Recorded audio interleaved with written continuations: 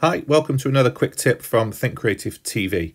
Hope that you enjoy this, and if you do, it'd be great if you could subscribe and click the like button below. But let's get started with our tip of the day. Hey, so in this video, we're going to take a look at how we can add additional content into our class notebook within Notebook. Now you remember that we created this in Teams. We've now set up our class notebook in our learning space. But let's have a look in this situation how we might want to add in extra pages. Now on a screen you'll see along the bottom here I'm in the welcome space. We mentioned before about adding in a specific welcome to my students about our specific class. So to do that I can tap on add a new title. Let's just say it's going to be welcome to our class, etc. And then I can start to add in any content in here as well.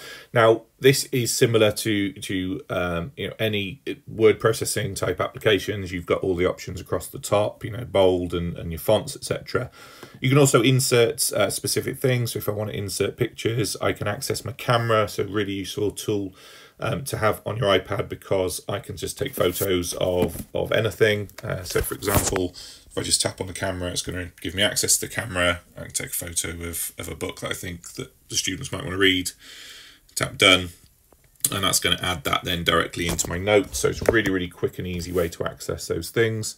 Similarly with audio, because I've got the microphone built into the device, I can just add in an audio note, just record whatever I'm going to say, yada, yada, yada, stop recording, and that audio recording is just added to my note. Files, exactly the same, because I've got this attached to files on my device. Any of these files I can add in directly into this note. So really, really integrates the power of the iPad and the power of Class Notebook all into one. So lots of other things that you can add in here, including these fantastic stickers, very, very quick way to give feedback on things and just sort of make things a little bit nicer for your learners. Okay, so let's take a look at how we can then distribute this page to make sure that students have access to it in their own personal space. In this case, it's a welcome page. It could just be that I've created a page which is around learning specifically.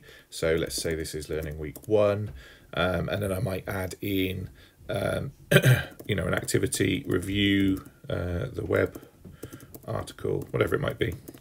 Okay, and you can add in and build. What I want to do is make sure that this goes specifically to my students. So in the class notebook setting at the top here, you'll see that I have some additional options.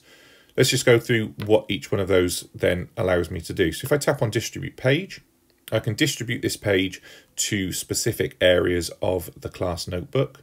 I can deliver this to individual students. So it could be that I'm starting to differentiate my work. It might be that students ask me a specific question. I've created some resources that are useful for individual students or groups of students, again, from a differentiation point of view. And I also might want to add this to a completely another notebook that I've created. Let's imagine that I'm teaching multiple classes in one year group, and the resource I've created here is actually something that's going to be useful across a range of students, across a range of subjects, where I can easily just distribute this. It's going to copy that for me. I'm just going to tap on distribute page. You'll see over on the right hand side comes up with the option of where I want to place that. So just to double check that this is the thing that you want to share. Where would you like to place that? So I'm just going to say that actually this is going to be a handout. I can tap on that, and then I can tap distribute, and then that just behind the scenes is just going to distribute that to the students and add it to their specific notebook section for themselves.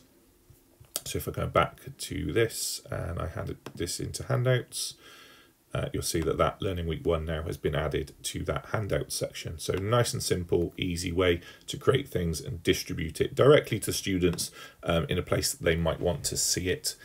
So you can kind of take ownership of their organisation and management.